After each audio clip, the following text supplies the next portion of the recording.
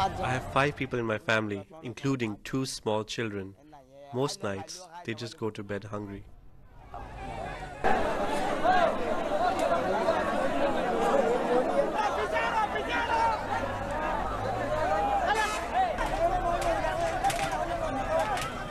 You get a sense of the desperation. People have just climbed onto this little van, trying their best to get hold of little bags of rice that are being handed out. But it's utterly chaotic. There's no sense of order. There's nobody actually coordinating it. And then look over here.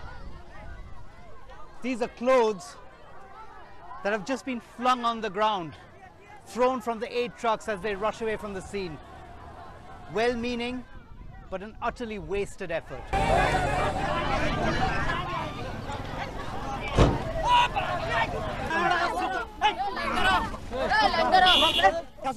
I live in Saudi Arabia. I saw on television how they are suffering, so I came here to give them some money.